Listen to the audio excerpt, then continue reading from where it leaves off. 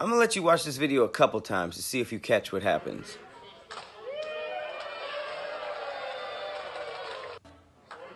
Did that lady just... Yep. Wow. How desperate are y'all to get a man?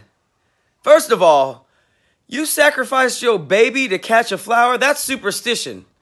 I don't even know if that's real. I'm pretty sure that mom was trying to get the soul stone. And that is how you raise a serial killer. This little boy or girl is going to grow up to become the flower-tossing murderer, leaving a bouquet of flowers on her victim's chest, just because her dumbass mama wanted to drop her and give her a concussion during a wedding flower toss. Didn't even catch the flowers, by the way. Probably still don't have a man, because she clearly don't make good decisions.